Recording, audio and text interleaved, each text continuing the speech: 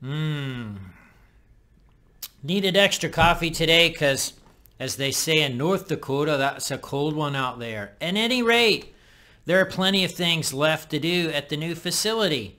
As you can see, I'm completely moved into my office. Actually, you can't. Those are blank walls. Tear. At any rate, what are some things that you can do?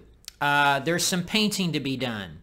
The back hallway on the office side needs painted. The 3 bathrooms on the sanctuary side need painted. There is cove base, which is the commercial type of baseboard that needs to be glued and stuck on all throughout the sanctuary and all down that back hallway. And then there's lots of detail type things that need to be done. You can contact Bob Stein. You can contact me.